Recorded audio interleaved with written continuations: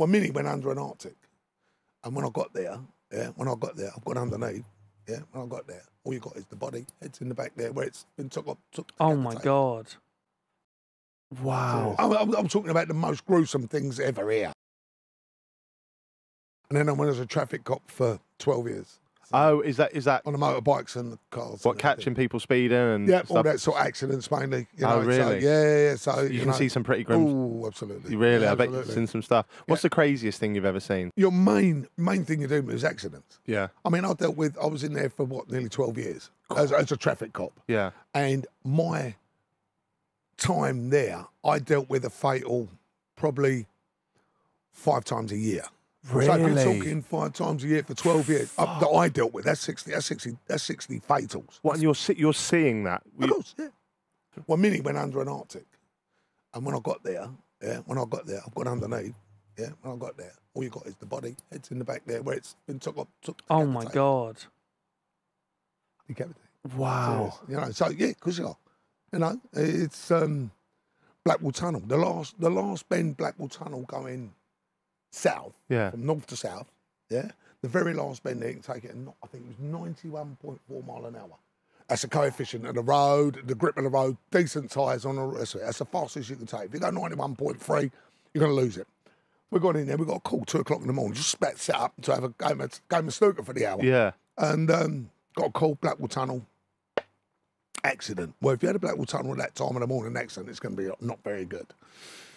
Scoot in the car, scoot it down there. I was at both traffic goes here, scoot it down there, get down there, get in there. The lights are on, so they've stopped any cars going in there. And I drive in. As I drive in, I go all the way through, can't see nothing. Then it looked like what was a black bag, you know, a black bin liner, laying in the road. So I stop, and when I stop, as I stop, I get out, I walk up to what this black bin liner looks like, and there was something laying in front of it. And what it was, this sounds really gruesome, but what it was the top of a leg from the thigh, still in the jean, just laying there. Fucking hell. The black bag, which I thought was a black bag, was the motorcyclist, right? And his crash helmet had rolled off, and his chin was virtually on top of his eyebrows. It smashed to pieces. But I can't see a bike. I can't see a motorbike, all right? So I carry on walking. Obviously, the guy's dead. You know, call everybody in, all the various people to come and help.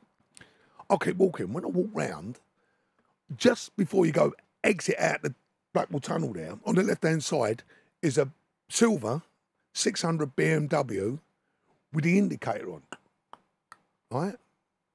So I walk up to the bike, don't touch it at all, have a look at it first off, see around it, yeah? Check what gear it's in. It's in top gear, yeah? So it's in highest gear. What he's done, what it transpired he done, he's come through at a rate of knots, yeah? He's clipped the inside curve. Apparently his drink level was way over the top. He'd come from Maida Vale. Right. It worked for BT. Clipped the inside corner, shot across. Where he's lost control, he's hit the other side, but it's thrown him off the bike at speed. And you've got a rail that goes all the way through Blackwall Tunnel. So you can walk one side of it, actually. It's for the maintenance guys. So you've got a rail with all that. He's just wrapped himself all around the rail. Yeah. It's ripped his leg off, smashed into pieces. He's gone down. But the bike has chugged on until it stalled. They've done the wall of death, basically. Wow. Till it stalled. And it was still upright.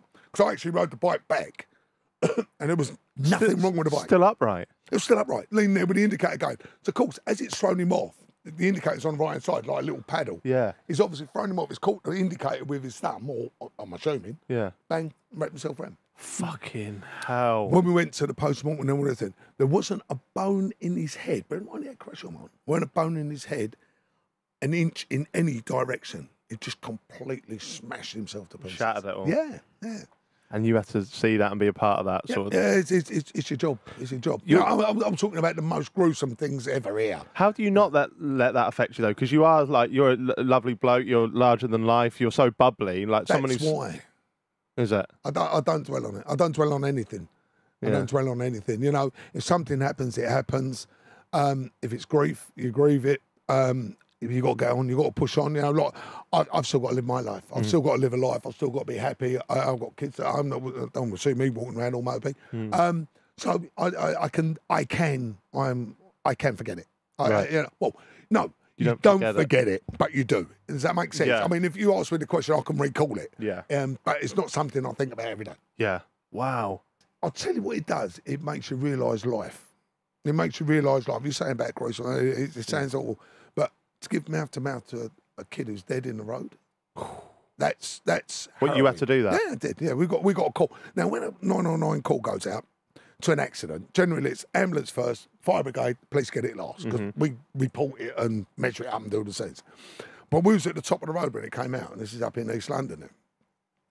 And the call came out, we shoot down there. We're literally top of the road, get down there, and there's a young girl laying in the street. Mum's holding her hand screaming, and a guy giving the young girl mouth to mouth. Yeah, she's been hit by an escort van. Ran out between the cars. Weren't the van driver's fault. The guy was in bits. He was only 20. Builder going home. She's run out between the cars. He took her out. We got his speed at about 23 mile an hour. Right. So I mean, he wasn't speeding. He was just a kid on his way. Absolutely blew his brains. Yeah. Jumped out of the car. Said, "Thanks very much, mate." And I'm giving mouth to mouth to this girl, and she's dead. Yeah, it's as simple as that. But you've got to keep going. You've got to, because I can't pronounce her life extinct or anything like that. Yeah. All I'm praying is, also in the distance, you hear, the ambulance. I think, oh, come on, guys, just hurry up, hurry up, hurry up. As the ambulance guys, we knew the ambulance guys because we were dealing with them all the time. As they come out, I've looked at the guys and took them half a wink to let them know what's the name. Cheers, Russ. Just scooped her up in the back of the ambulance. Mum's gone in there, and off they've gone. My mate's gone with them. The other Bobby, he's gone with them. Continuity of evidence is called then. Yeah. So he's gone to the hospital with a Homerton, I think they went to. Gone to the Homerton Hospital. Yeah. I stayed at the scene and measured the scene up and done all the bits and pieces like we have to. This was about 3:30 in the afternoon. I got home at 4 o'clock in the morning. By the time we measured it all up and done all the bits and pieces and everything else, right, the whole shebang up, there's a lot involved because the local station that you're on, their duty officer's got to come out to it. The inspector say write all his statement up for him and all that sort of thing. So I got in about 4 o'clock in the morning. Bear in mind, I've got 4 kids. Yeah, my 4 kids was all dots anyway. Yeah, you know, you got my 2, 4, 8, and 2, 4, 6, and 8. You know, and you relate it. You relate the situation. Yeah. But next day, 3 o'clock, I was in the car. And off we go again. What, just next day, duty is normal? Yesterday. That was yesterday. How do you cope mentally with that situation? It's you got to be a different animal to be able to do it. You know, it's not that I've got no compassion. I have. I mean, it's heartfelt. It's horrible. But you have to go. I have to go on. It's not my family. That sounds really, really cruel and really, really wicked. You know, if it's one of mine, I have no idea how I'd react. I've got no idea. My job. You're doing your job. It's like a fire brigade, the ambulance boys, as, you know, as soldiers and everything else. You know, they go out, they do their job, and you know, you expect that type of thing within the type of job you're doing. So again, you've got to have a completely different mindset. You've got to be able to block it. Some people can't. That's why they have all the counselling. And I mean, today's world, everybody gets counselled and all that. We didn't. Next time, say, all right, mate, yeah. Did you do that report? Yep, done the report. Lovely. Thanks very much. See you later. Just bang away you go. To have thick That was skin. yesterday. Yeah. That was yesterday. Yep, you've got to go. You'll go on today.